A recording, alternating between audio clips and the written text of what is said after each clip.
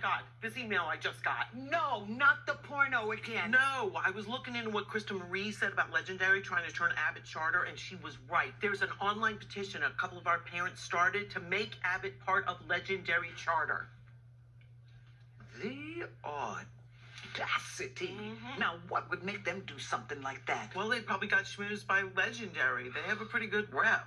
There's got to be something we can do to stop this. We need to show Legendary that we mean business. There's power in numbers. I need to write my congregation for a letter of support. Or I could write a note to Draymond, the untraceable kind. Get my kids to cut out letters from a magazine. That'll be fun. You know, me and Iggy been rewatching those Star Wars movies, and resisting a massive evil empire seems like a lot.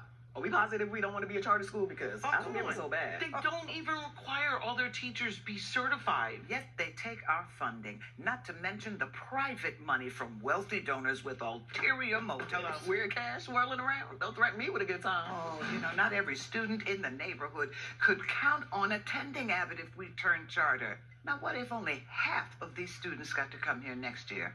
Which half? Ava, charter schools write your lesson plans for you. Well, I don't have a plan on reading those, but that sounds great. It's not.